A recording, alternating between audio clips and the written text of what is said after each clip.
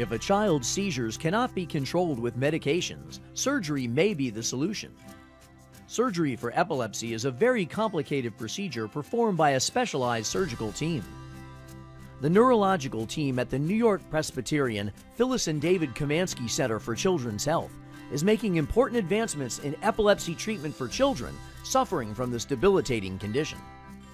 And it really is taking the totality of information, having the bright people sitting around the same table and discussing, what do we know, what don't we know.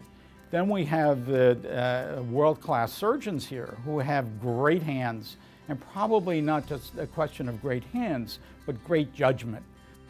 Don't miss Advancements in Treating Pediatric Epilepsy, June 22nd at 7 p.m. Eastern Daylight Time.